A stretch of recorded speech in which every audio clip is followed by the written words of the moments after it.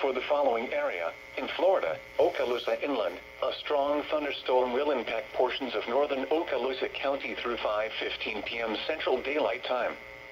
At 4:34 p.m. Central Daylight Time, Doppler radar was tracking a strong thunderstorm 4 miles north of Baker, or 9 miles northwest of Crestview, moving east at 15 miles per hour. Hazard, winds in excess of 30 miles per hour.